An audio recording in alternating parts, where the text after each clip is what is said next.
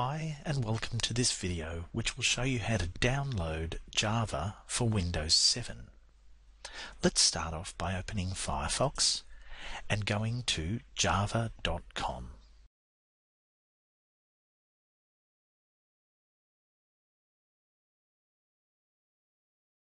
On the Java page you'll see there's a link for free Java download. Click once on the link.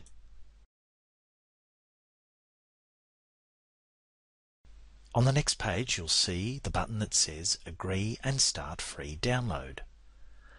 Click on the button to start the download.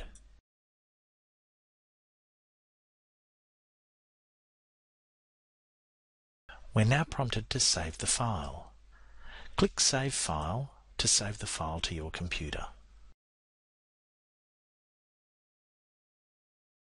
Once the file is successfully downloaded, you can double-click the file listed in the Downloads window to start the installation process.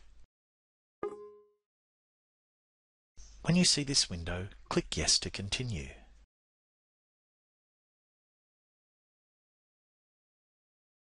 You start with the Java Welcome screen. Click the Install button to start the installation.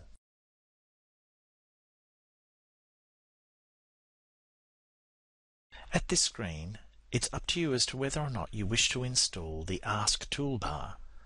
I'm not going to bother, so I'm going to untick the box and click Next.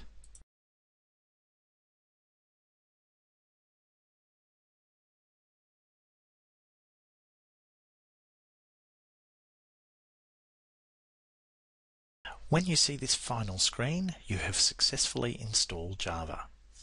You can now click the Close button to close the process.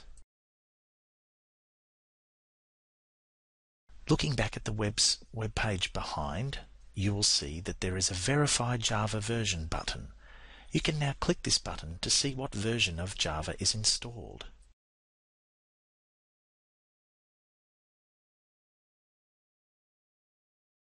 Once you see this screen, it will tell you what version of Java has been installed in your browser and on your computer.